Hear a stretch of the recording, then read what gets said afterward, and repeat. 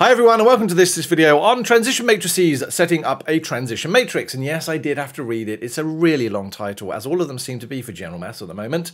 My name's Darren from MaffsGuru. Yes, M-A-F-F-S Guru. There for you to basically sign up for free. It's got all of the downloadable stuff behind me, lesson notes, VCAA exam questions, all sorts of stuff. And hopefully it's a really useful resource. I'm not sure whether you can do this for me. I know that you're way too cool for school, but if you were to tell your teachers about my resource as well, it might save them a lot of money from going to other resources, and in fact you and later students from going to other resources. And the last thing for me, really needy, I will get started, I promise, is if you can subscribe to my YouTube channel. That little click from you, I know, I promise you, it's a lot of effort, I get it. But so very few people watch my content, that when somebody actually subscribes and I get to find out at the end of the day, you know, that an extra 2 or 3 people are there, it really does make this all worthwhile. All right, recording this stuff, I love recording videos. I want to make maths easier, but I give up so many times just because nobody out there is watching it. So if you can subscribe, that would be great. Right, enough of the needy stuff. What are we doing? Guys, you can read this if you need to pause the video, but it's pretty much a whole new section of the course. We're going to build on the work we did previously on the matrices about adding, subtracting, and inverses and identity matrices and all that type of stuff. And now we're going to start putting it into a real world context. Right now, transition matrices on the surface aren't particularly challenging. I promise you they're not particularly challenging. It's how we use them and how you understand them that's going to trip you up in SACs. I don't think there's going to be too many SACs with lots of questions asking you to add them.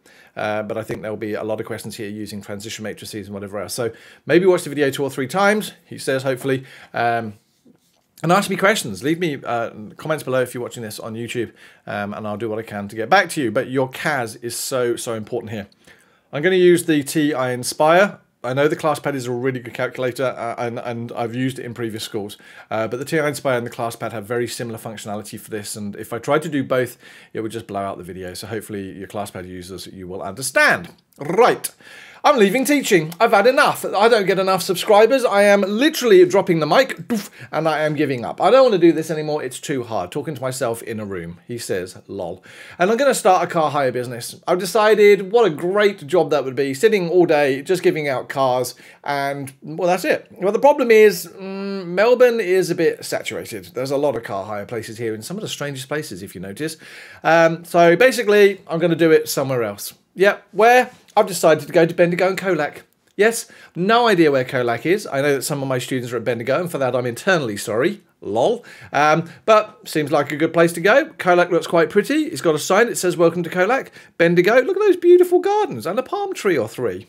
Lovely. So yes, I'm going to go there. I've never been there before in my life, but I'm going to start some car hire places to go. But what I've found out in my initial research, and this is because I've just been to the United Kingdom, is that basically cars don't always come back to where they hired them from. So when I went to the UK, I landed, I went to see my parents, and I hired a car in Huntingdon. And I sort of picked the car up and they said, well, where are you going to drop it off? And I went, oh, Heathrow Airport. They went, oh, that's a long way. And I went, not quite as far as Cornwall, which is where I'm going to take it. And so they went, oh, okay then, well, we're going to charge you more money. I'm like, why? They went, well, because if you don't bring it back to where you started, then we're going to charge you more money. And I'm like, oh. So I paid more. But the whole point was that actually a lot of cars don't get returned to where they start. Some cars do, some cars don't. So I had to build that into my model. And I was sitting there trying to draw a diagram. And I'm going, how can I draw this best? And lo and behold, I came up with circles. I love a circle. It's a bit like insane, but I came up with a bit of a circle. And I thought, well, okay, then why don't I put a B for Bendigo and a C for Colac in a circle. All right, so there's a dot there and a dot there. And what I'm going to do is I'm going to use basically arrows to decide, you know, what percentages of my cars are going to stay where they are and which are going to change. Because obviously, some people are going to hire it in Bendigo and leave it in Colac. Some people are going to hire it in Colac and end up in Bendigo. And there are going to be those people who are just going to hire it in Bendigo and Colac and return it to Bendigo and Colac. So this was the diagram I came up with. I didn't come up with this. It's all just a story. Okay, so what does this 20% mean? Well, what that means is that at the end of each week, and I'm just going to audit my cars week to week to week. Now, I could do it day to day to day, but the question says week to week to week. I am going to lose 20% of my cars. No, I'm not going to lose them. I know where they are. They're going to go from Bendigo to Colac. All right? So 20% of my cars are going to go there. And 10% of the cars that started at Colac are going to end up in Bendigo. Well, there's going to be a bit of an imbalance there. Do you see what might potentially happen? We'll see that one in a moment. This circle that starts at B and ends at B, and the arrows are important, says that 80% of the cars that start at Bendigo are going to end up in Bendigo. So they're the people who are going to have them for day trips, maybe. And at Colac, 90% of the people who have a car will return it to Colac. And again, that is a transition diagram. It's a diagram, what is a transition? Now, the important thing to notice is that while there are percentages on here, right, we can write percentages in two different ways. Generally speaking, we like the decimal equivalents, right? So 0.8, 0.2, 0.1, and 0.9, and that becomes important later. So this part of the video, you're going to have to be able to draw transition diagrams. Where do matrices come in? I hear you ask. I know you didn't ask. All right, but we can actually write this as a transition matrix. Now, what's really important is the way these things are set up. Now, in the previous section, when we did communication matrices, we actually had the rows as the start and the columns as the end, didn't we? Yes, so we had the rows as the start and the columns at the end. Well, lucky us, this all just flips on its head now. Why? Because our columns are our start, our rows are our end. So the first thing you've got to be very aware of is to make sure that you have start and end. So obviously in the context of the car thing, we're going to have rented in and returned to, start and finish. Order, BC, right, Bendigo Colac. Order left to right for my rows, have the same order going down in my, left to right in my columns, same order in my rows. Really important. Now, when we do the transition matrices, we don't use percentages. We don't put these whole number percentages in here. We use them as the decimal equivalents.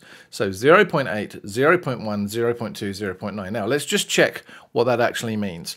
Each figure, if you understand where it comes from, is really important. So that 0.8 says it is rented in Bendigo and it is returned in Bendigo. Again, look at where the number is situated. It's in the Bendigo column, the Bendigo row. So it started and finished in Bendigo 0.8. Why? Because that's what happened here. Bendigo to Bendigo 0.8. Colac returned to Bendigo. So started in Colac, returned to Bendigo. Colac to Bendigo 10%, 0.1. Yeah, the other two values obviously can fill in from there. What is really important to notice is the columns of a transition matrix always add to 1. And if they don't, you've made a mistake. You've got things in the wrong way. So let's just check 0.8 and 0.2, 1, 0.1 and 0.9 add up to 1 as well. So these are the important things that come up in SACs and what have you, and exam questions and what have you. All right. So again, important stuff. Start, columns, finished, rows. All the columns add up to 1. Make sure the orders are equivalent.